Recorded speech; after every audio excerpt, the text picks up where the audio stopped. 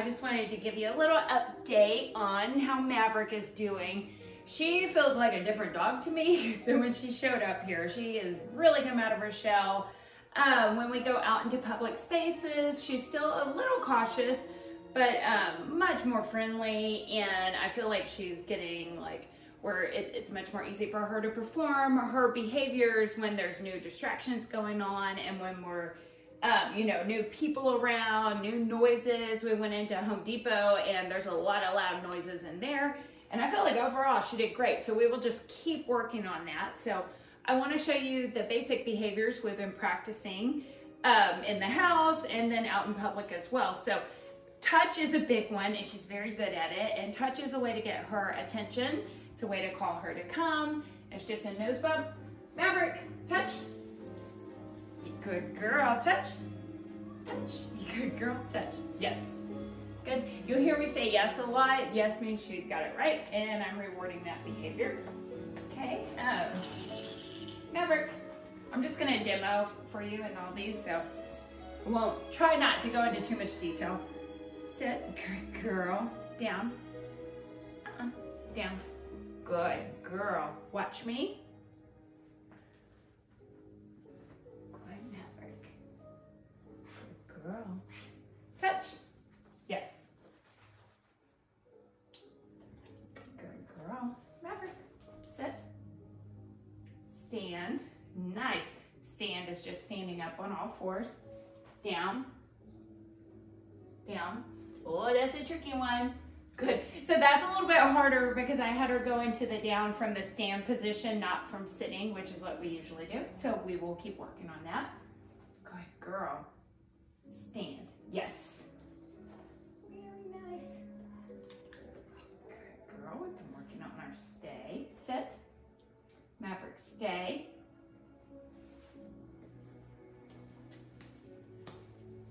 Stay. Sit. Mav, sit. Stay.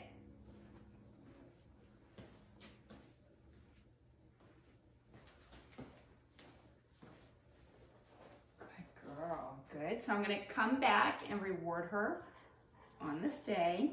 Watch me. Stay. And then go out again. Sit. Stay. So if she gets up, my job is just to get her back into position. Stay. Good girl.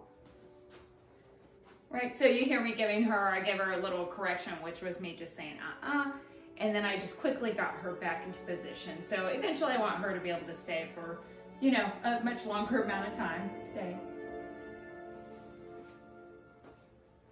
Good. Can you stay while I jump? Good girl. Stay. So we start to add in little distractions. I like to do like little silly dances. And she goes, what are you doing? But the idea is that it doesn't matter what I'm doing. Her job is to not move. Okay, good girl, until I release her. And then once I release her, she doesn't get a cookie then. She just gets to get up. Good girl. Good girl. Good. Her walking is going really well, even when we see other dogs. We've been working on side, which we haven't done a lot, so we'll try it side. Good girl. That eventually will look a lot more smooth, but it's where she does this little U-turn. Side. Yes. Good girl. So what that'll look like when she's doing really well is that you could be standing here, tell her side, and she'll just bloop, do a little U-turn next to you. Let me get my list. So, I have my little chart I keep with her. So we have worked on watch me, sit, down, stand, stay, coming when called. Coming when called we work on the walks, we work on in the yard. She works on coming when she's with a bunch of dogs. She works when she's just by herself, but the idea is to get her to come anytime, anywhere. Leave it. I'll demo leave it for you. We've worked on drop it, waiting at the door, so not bolting out, walking, or side, and touch. So that's kind of where we've gotten so far. you know, I don't want to add like tons of behaviors and get too crazy. So what a lot of the focus will be from here is going, okay, now we've worked on these behaviors, and so we want to start to proof those behaviors. So we want to get a much stronger, longer stay. I want to get where she can practice these things in all kinds of different atmospheres, right? So yeah, let me show you leave it. Good, ready? So leave it means don't touch it, or drop it means spit it out. So it's just a handful of food.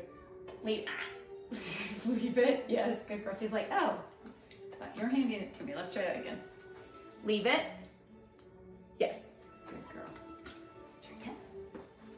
Leave it, yes, good girl, good girl. All right, so that's with food, but grab like a shoe. So this is a kid's shoe with a sock in it, and oh, these ones are tough for her. So in real life, there might be leave it, leave it, yes, right? So that would be me practicing a leave it. So I gave her a little negative marker in there because she kept sniffing it, so I said, leave it. Yes, right, so just the idea that we can practice with other things that are not food. So we also have, so we have leave it where it's in our hand. Come down here. I'm going to do another leave it where I put it on the floor. Good girl. Leave it. Yes. Leave it. Yes. Good girl. Good girl. Oh, there's so many. I have lots of tiny dogs here, so I use a lot of their dog food. So I have other puppies' food in here and her food. So it's like, I would say like 80% food and then some treats mixed in. So a lot of what she's working for is just her regular dog food. And the last leave it exercise I want to show you is leave it falling from above. Good girl. She's like, stay in front of the camera. I wanted a biscuit to show you. Leave it. That one's tougher. Good girl. So I'm just gonna tell her good girl on that one because it took her a really long time to leave it. So I want to say leave it, and she goes, oh, okay, I'll leave it. So we'll try it again. Part of our rewarding is as she gets better, you want to start to reward for a better version of a behavior, right? And we want to start rewarding where we can get several behaviors for one treat instead of, you know, one behavior, one treat. So she's getting there. Whoops, sorry, baby. Leave it. Oh, busted. Leave it. Leave it.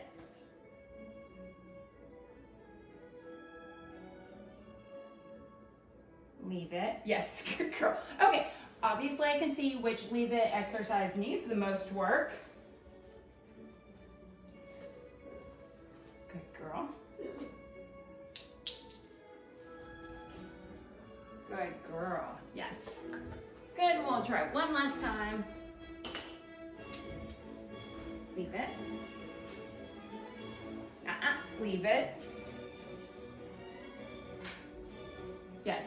Good girl.